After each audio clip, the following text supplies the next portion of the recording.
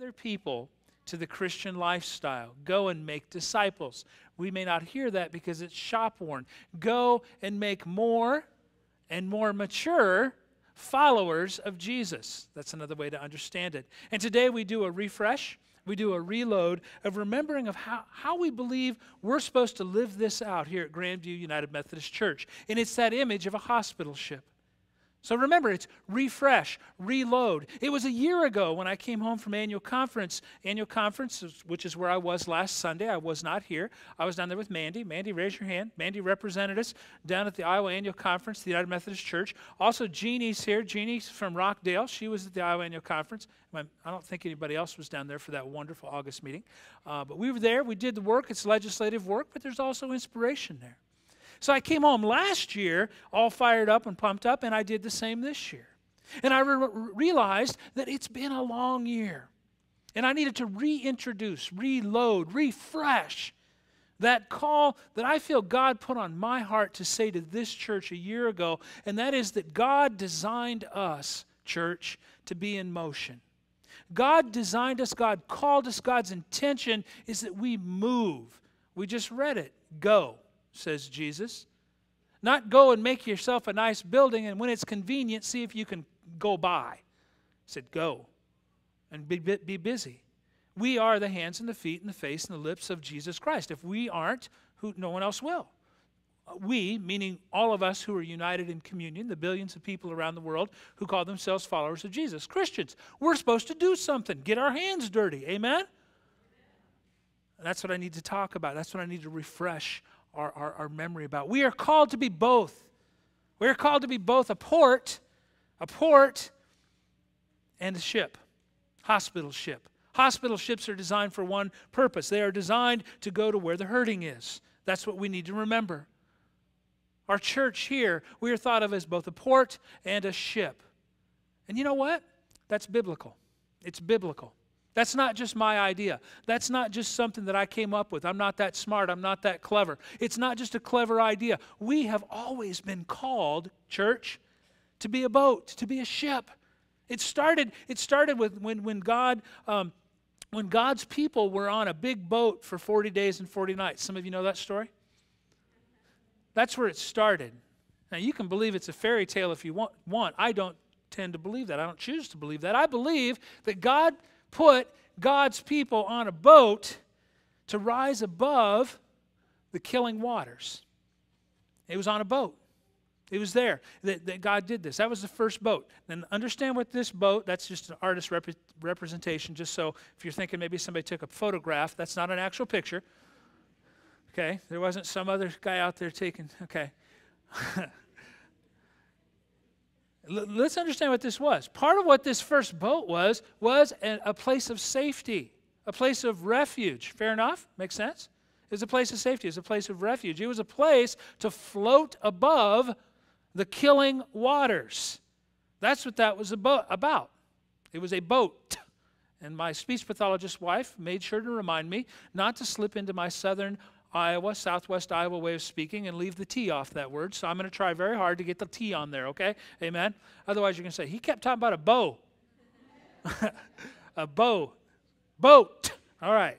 That was the first boat. Here was the second one. This idea that we are called to be a hospital ship.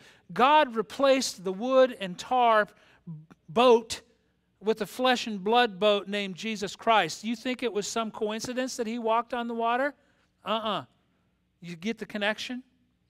Jesus became the next place of safety and refuge. Jesus became the next boat, if you will, the next hospital ship of flesh and blood.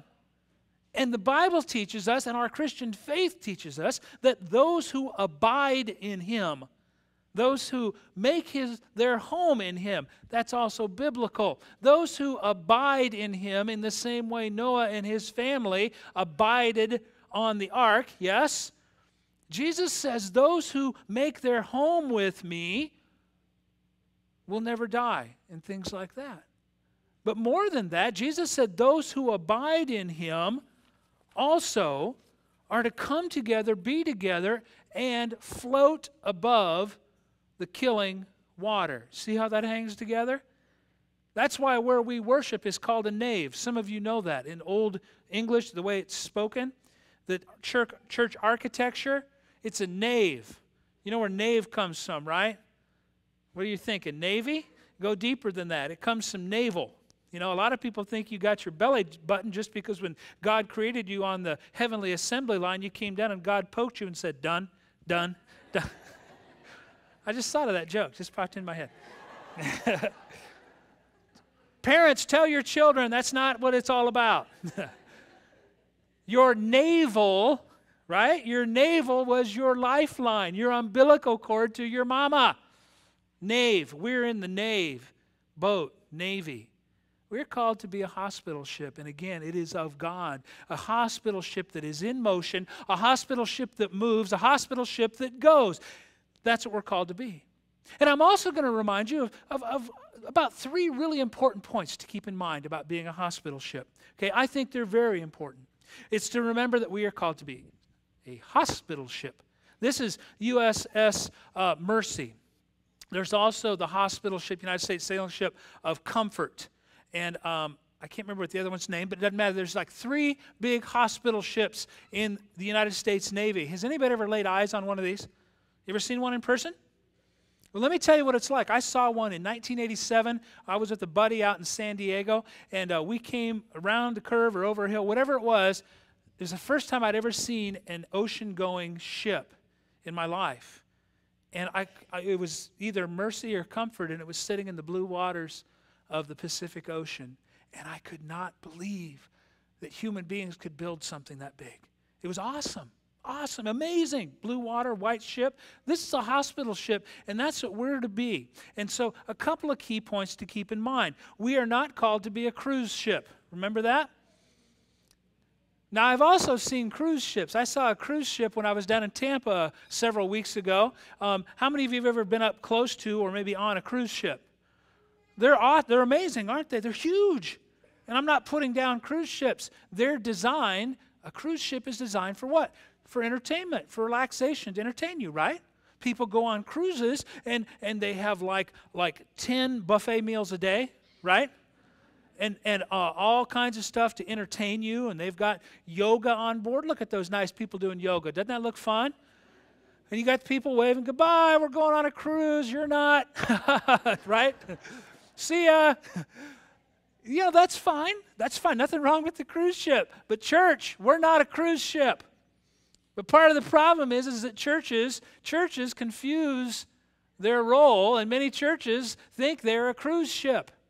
In fact, have you ever known anybody that shopped around to get the very best price on a cruise? Don't raise your hand, but just think about that. Nothing wrong with that. Nothing. I know people. Several years ago, they talked about how because of the recession and so forth, they could get these really cheap cruise tickets to go on a cruise. And I said, really? So you paid half price. Did you get half service? Fair enough? Did you? No. They said, no, we paid half price, but we expected full service. Okay, that's fair. But let me tell you again, it doesn't work that way in the church, but many people think it does. I'll give the church $100, $300 a year or whatever, but I expect full service. See, that's a cruise ship mentality. Cruise ship mentality, when it applies to a church, says, you need to entertain me. You need to entertain me. So you need to have a rock and roll band to entertain me. Remember, our band, as awesome and great as they are, amen? They're not here to entertain us. They're here to lead us in worship. Same at 8 o'clock, at our 8 o'clock celebration. When we have, the organ or piano, it's not to entertain us. It's to lead us in worship. Cruise ship mentality, though, says, what have you done for me lately? What have you done for me lately, Pastor? Even though I'm paying discount prices, I expect full service, right? What have you done for me lately? We're not a cruise ship, church. Last week at annual conference, I read a statistic that every year, the United Methodist Church in the United States loses 100,000 members. Are you hearing me? So now we're down to like 17 million, whatever it is.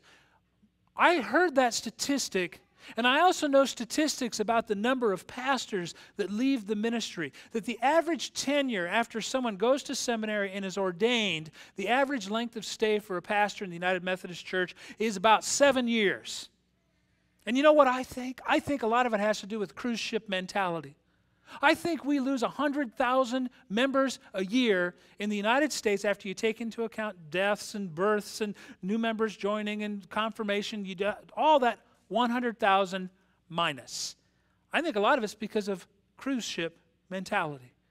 That our churches have come to be looked at and said, well, you know, this is where we go to be served. We pay our admission and we expect to be served. You know, what's interesting is that the United Methodist Church in Africa, they have been gaining 200,000 members a year. And I'll tell you something about the church in Africa.